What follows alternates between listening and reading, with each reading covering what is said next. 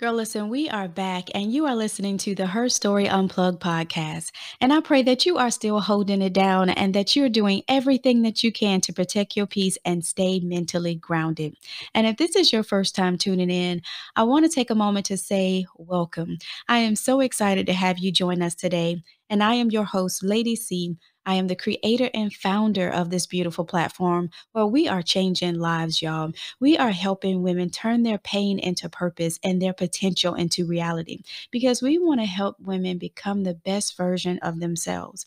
And so I'm so grateful that God has allowed me to create this platform as a way to pour back into you. Because there's so many women walking around empty, just simply existing because they've poured out into everyone else and now there's no one left to pour back into them.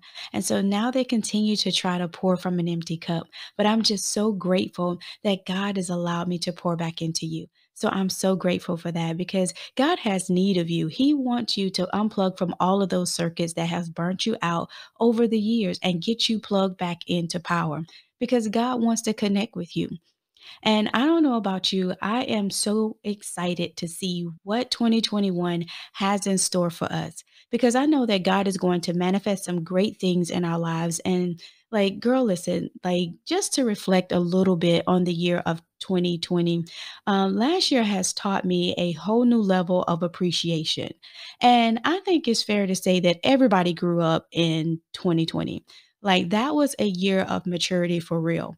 Like you had experienced some things that you have never experienced before, experience hurt and pain like you have never experienced before. And it brought about some good things as well because my son was born in February of 2020. And so that was the beauty of 2020 for me, but I suffered heartache with the rest of you all. I lost loved ones along the way, which caused pain and left an impact in my life. But it allowed me to appreciate life. It allowed me to appreciate the people I love and don't take that for granted and just reach out more, love more, forgive more. It really changes your perspective. So for the month of December, I just took some time to really seek the presence of God. And not only just seeking the presence of God of what it is that He desired me to do for her story, but I was seeking the presence of God for my life personally because there were some things that I needed from God. And I really needed to be before the face of God to say, God, what is it that you want for my life? I have endured the pain, I have endured heartache, I have endured so many different tragedies in my life. And what is it that you want me to do now? Like, where am I going? What direction you want me to go? And so God just spoke one word, and that word was alignment. And that was just simply, God was just telling me that I have to make some adjustments. It simply means make adjustments. That's what alignment is. It's putting things in order, putting things in a straight line. And so God didn't say realignment because God is not trying to align what was already in place. God says alignment because He wants to align some things in our lives that have never been aligned before. And God desires for us to align our priorities. And so that was just making me change my perspective about life and changing my perspective of what is important to me, making sure I keep the main thing, as my husband says, and just putting God first, and my family and just what it is that I desire. And because sometimes you can get so caught up in everything else and all of the moving parts in your life to where you get lost in the moving parts and you begin to lose yourself. And so God allows us to take a moment in life to reflect on what it is that we really want. But it's up to you and I to decide what is it that we really want. It's up to us to decide if we're going to take that moment to actually reflect and say, what is it that I want out of life? And so in order for, things to start lining up in our life, there has to be an alignment. And before an alignment takes place, there has to be something else, which leads me into my topic for today. I want to talk about breaking barriers. So you have to break some barriers in your life in order to align some things in your life. In order to make some adjustments, you have to move some things out of the way. And so, what is a barrier? A barrier is an obstacle. It's anything that's restraining your progress. If anything is holding you back in your life, those are the things that God desired to move out of the way. Those barriers are things that's hindering your personal development, hindering your spiritual life, your spiritual walk with God. It can be it can be anything. And just to name a few, fear is something that stops a lot of people.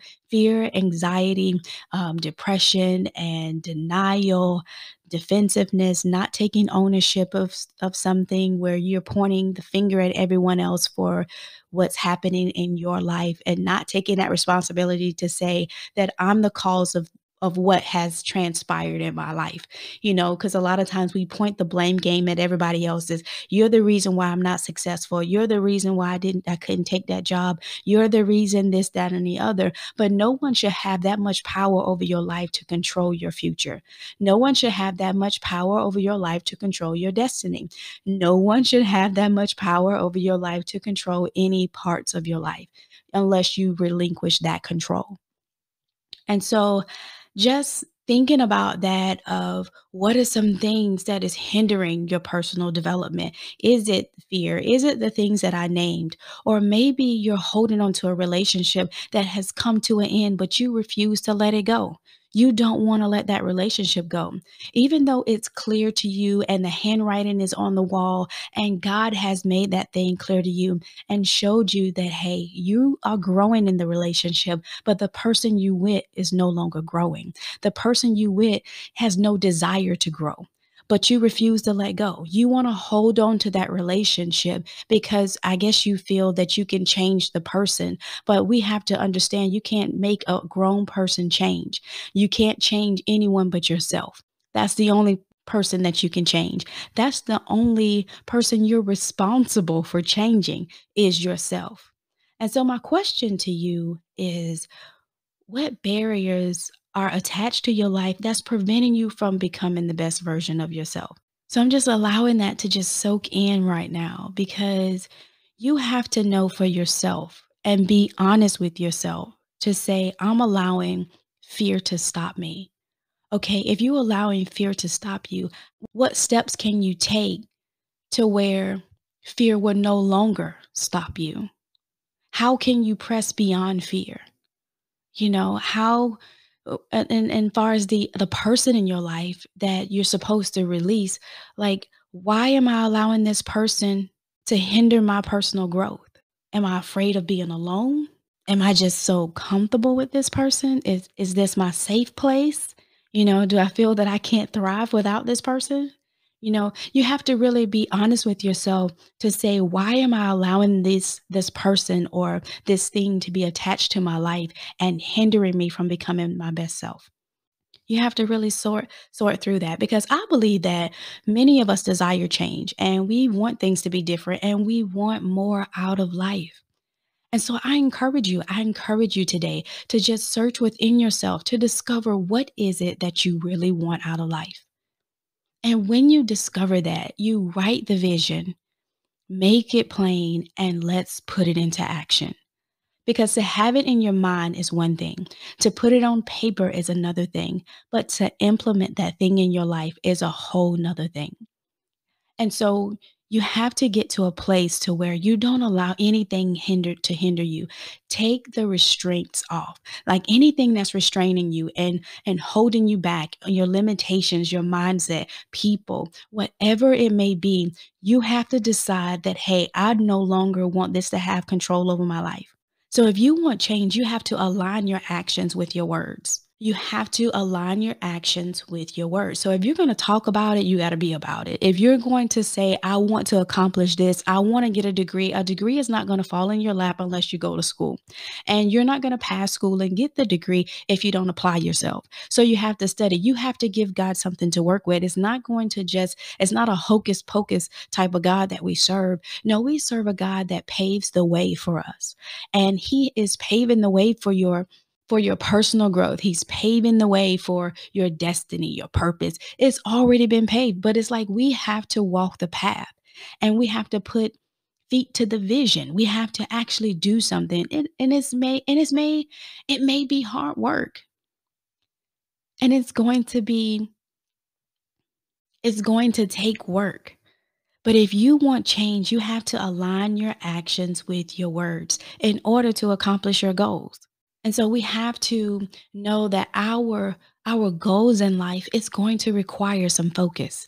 It's going to require us to not get distracted along the way. And even if you get distracted along the way to where somebody knocks you off course in the sense of you've been doing good and then all of a sudden you get distracted by something and you get plugged into something that you may not should be plugged into, doesn't necessarily have to be sin. It can be something that just taking up too much of your time and is allowing you to not focus on the main thing. So it's going to require focus. It's going to require commitment and resilience. You're going to have to know how to get back up in the face of adversity. You're going to have to know how to get back up when you get knocked down by the enemy, you get knocked down by life.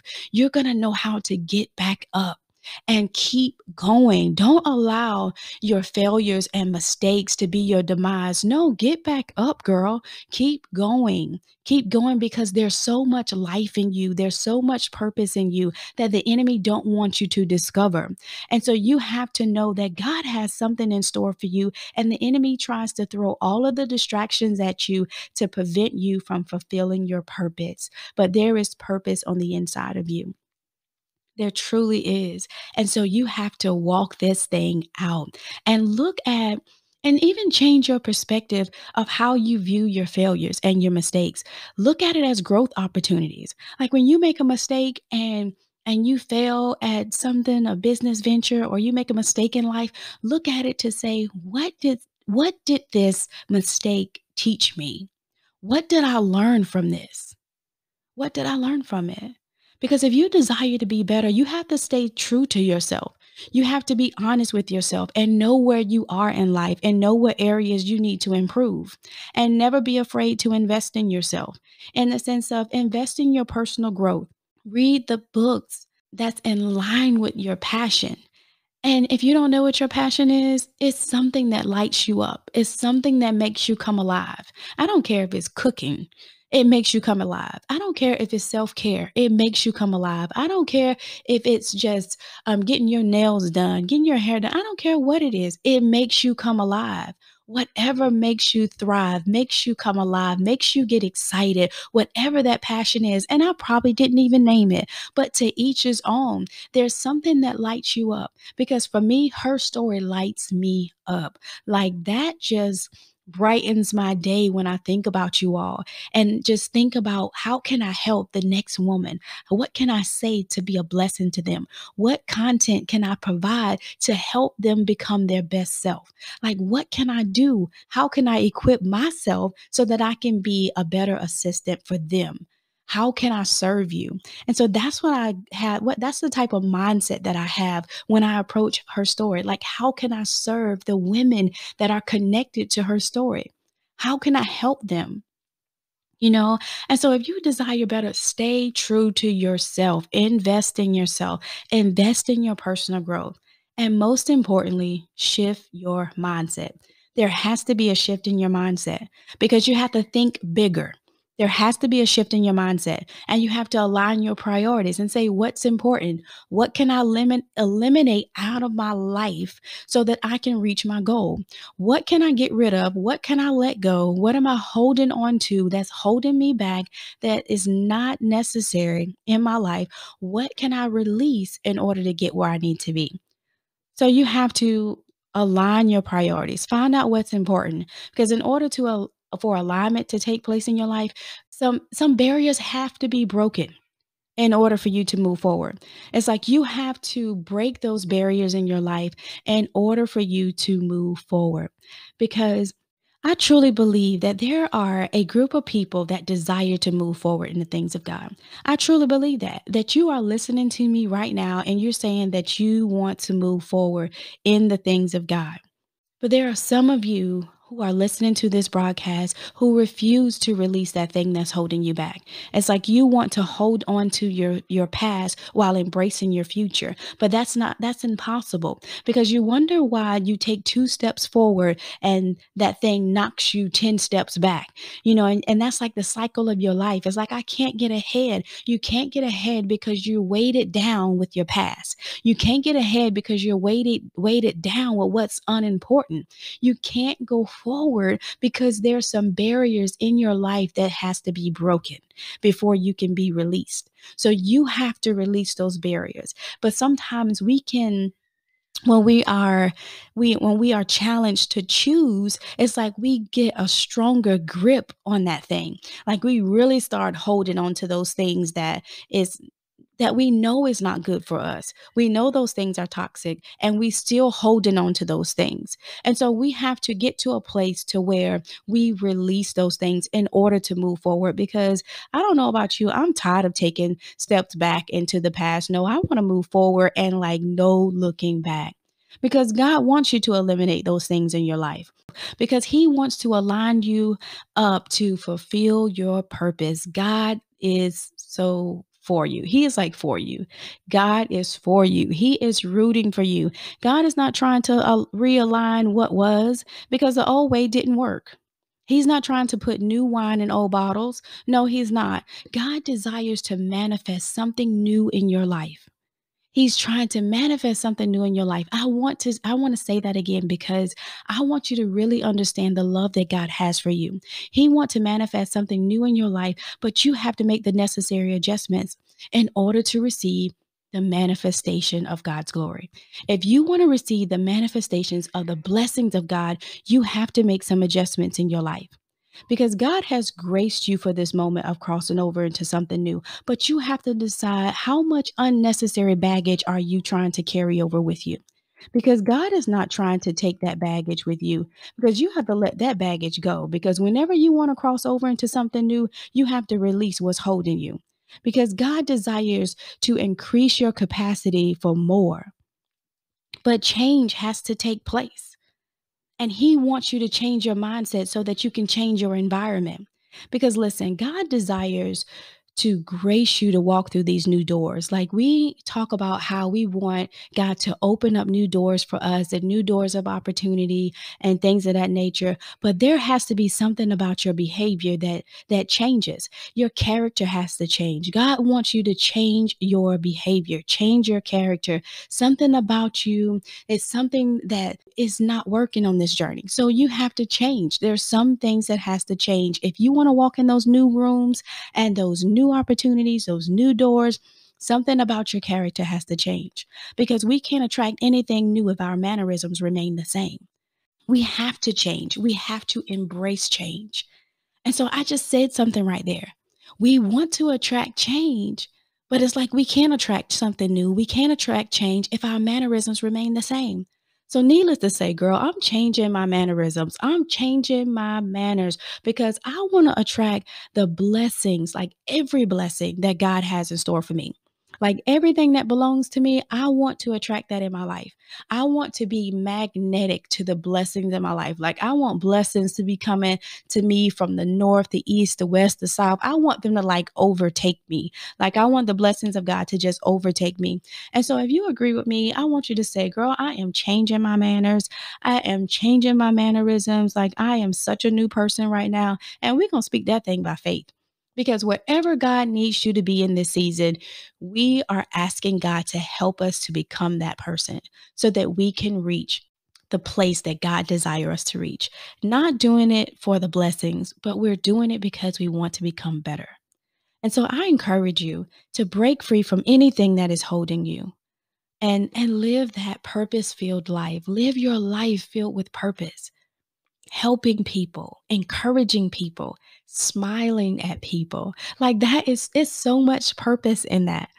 Because I know people say that, well, I don't know what my purpose is and I haven't discovered my purpose, and smiling at someone, encouraging someone, embracing them with a hug. But right now, COVID is out there, so be careful with hugging on people.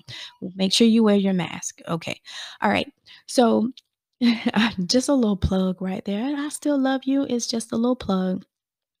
But be intentional about your personal growth and development. Seriously, be intentional about that. Be intentional about your self care. Take the time to focus on what you really want out of life because it is so important. It's important what you want because sometimes people say, well, what I want doesn't matter. It does matter. You matter. So I want you to know that. And so I'm taking these pauses because I want that to soak in your spirit. You matter. How you feel, it matters because we need you to function. And that's why self-care is so vital. It's so vital for your physical, your spiritual, and your mental growth. It truly is. And so you have to give yourself permission to grow. Give yourself permission to grow and become all that God desires you to become because you deserve it. And you are so loved. You are so necessary. And so don't I know you may feel so unappreciated but you are appreciated. You are. And you have been holding it down, girl.